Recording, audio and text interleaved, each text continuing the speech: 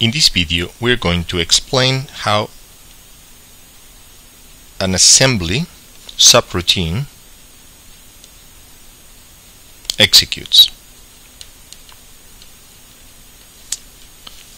And we're going to make the following assumption.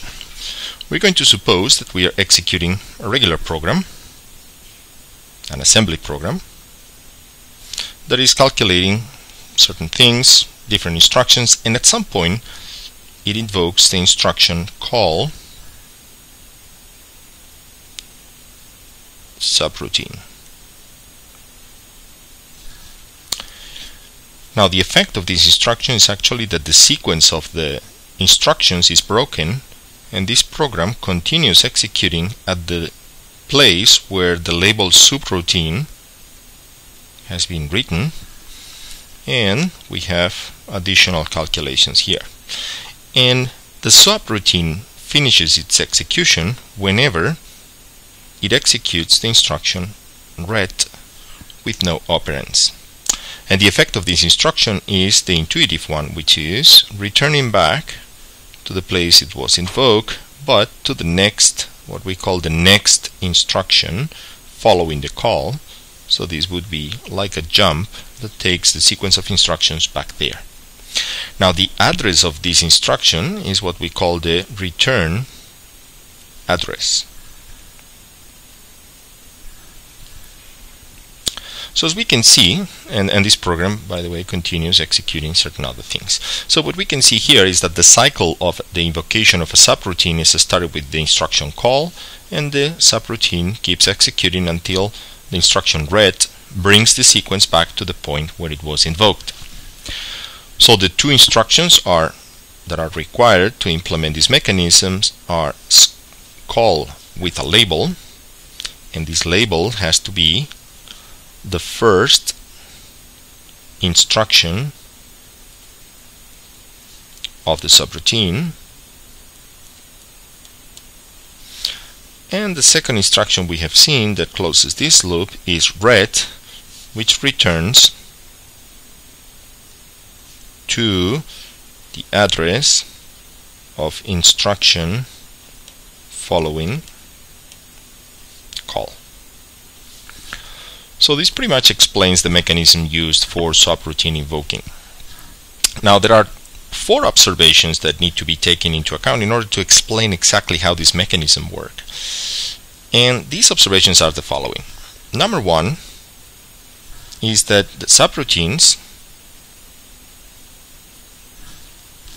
may be invoked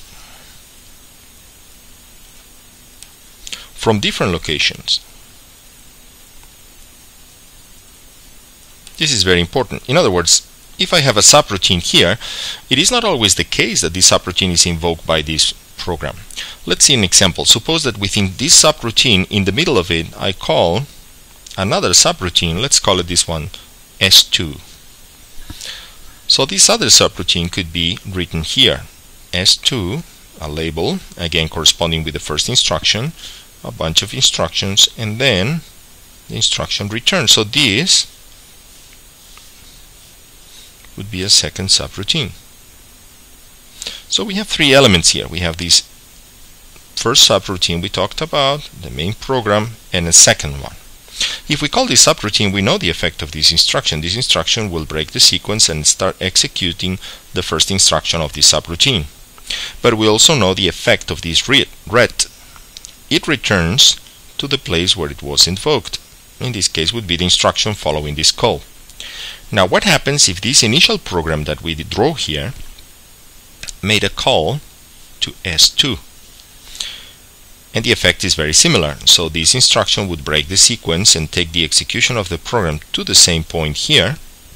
But now, and check this out, the return instruction here would return, instead of to this position over here like it did before, it returns back to the instruction following this call over here. And then this program would continue. So these are the 3 units that we are considering, or 3 elements considering in this example. Let's review again the sequence of steps we are considering. First, this program executes, and in call number 1 it invokes this subroutine. this subroutine starts executing and at some point makes a call to subroutine number 2. Let's call this arrow number 2. Subroutine number 2 keeps executing all the way to the end of this return instruction. This return instruction will return back to this place, so let's put this arrow number 3, which means the program will keep executing these instructions until it hits this instruction red, which will take us back to the initial call. That would be arrow number 4. This program then keeps executing until it reaches this call, which brings it back to this location. That would be arrow number 5. And as we said before, after we are done, this return instruction no longer returns back here, but it returns back to this instruction. That would be arrow number 6. So this statement here, what it says is that a subroutine may be invoked from 2 different locations, and this is illustrated by this example. We see that subroutine S2 can be invoked either from here or from here, which brings a very important issue. Whenever the instruction return or ret is reached, the return address changes depending on the sequence of steps that were taken before. And here is clearly the example illustrating this feature. Arrow number 3 takes us back to this location, whereas arrow number 6 takes us back to this location. This is also an example of another factor that we have to observe, which is that subroutines sometimes are invoked in a nested way. So we have to understand this mechanism from the point of view of nested invocation of subroutines. And what we mean by that is basically that S2 over here at some point was invoked inside subroutine, which itself was invoked inside program. So this invocation is nested inside this subroutine, which itself is nested inside this program over here. Number 3 observation, this nesting can be arbitrarily deep. Arbitrarily deep. So this example is with the depth of 2, but I could have this subroutine calling another one, and so on and so forth. And finally, an observation that is very important, which is not illustrated here, is that we could be facing a situation for self-invocation, or they also know as recursive functions. So these are subroutines that invoke another subroutine that happens to be itself. And that's what we mean by self-invocation. So these are 4 properties that are very common in pretty much all the programming languages that we find out there.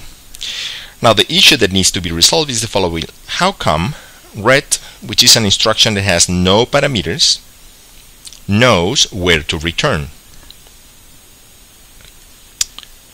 How do we know where to return? So this is the very important question that by understanding this mechanism we're going to be able how these 4 conditions can be addressed simultaneously. So let's consider our options. We need to remember where to return, and we know that that location changes depending on the sequence of calls that happened so far.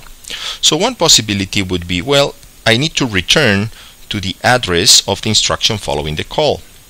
This means I need to store the return address of a subroutine. Whenever I move over here, I need to store the return address so that I can get back here.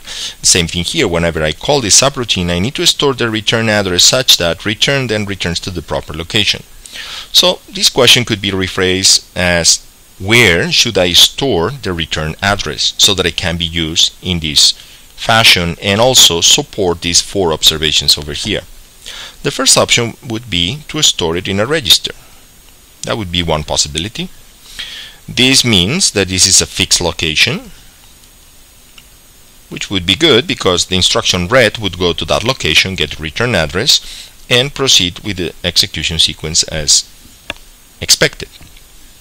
However, if I put it there, registers are somewhat limited, because if I have nesting of arbitrary depth, it means I would need a very large number or an arbitrary number of registers to remember all the return addresses that still need to be used. Let's put this example over here. The program called the subroutine called this other subroutine. At this point, I have two return addresses pending to be used. The return address to go back here and the return address to go back here. In other words, if I have arbitrary nesting of arbitrary depth, I need to store all these return addresses in the meantime. Therefore, for nesting, this solution is not working properly. So again, where should I store the return address? A second option could be memory locations. Again, I could choose a fixed location. Let's say something like each subroutine would remember the return address when it's being invoked. But it has a little bit of a limitation here, because if it is a fixed location, it's probably one per subroutine. Each subroutine would remember where to return. After all, the instruction return is specific for each subroutine. But we have another problem here, which is the issue of self-invocation. If I use memory location to store the return address and it's a fixed location per subroutine, if a subroutine calls itself, I would need an extra memory location which should be placed somewhere to be distinguished from the previous. So as we can see, even though memory location solves the issue of limited resources, as in the case of the register, it still doesn't support properly the fact that some functions would invoke themselves.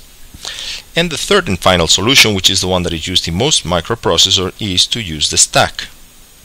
Now the stack, it's a fixed location, but I can create as many as needed, even in the case when subroutines invoke themselves. And this is the mechanism that is used, as I said, by most of the microprocessor, and what it means is that the instruction call not only breaks the sequence and goes to the next instruction in the subroutine, but at the same time call pushes the return address to a stack. And most importantly, the instruction read assumes, and in fact accesses, the return address from the stack. So the way it works is, if I have my program here executing these instructions and I have call S as a subroutine, this call X, as a matter of fact, what it does is it pushes the return address on top of the stack, and this is where the stack pointer is pointing. And after doing that, it leaves that return address there in the stack such that the execution goes to the subroutine, let's say S. And whenever read is executing, read is going to assume that the top of the stack contains the return address. This value is actually going to become the program counter of the microprocessor, and therefore the execution returns to the right location. And this is, as I said, the most common mechanism that microprocessors use to implement subroutine calls.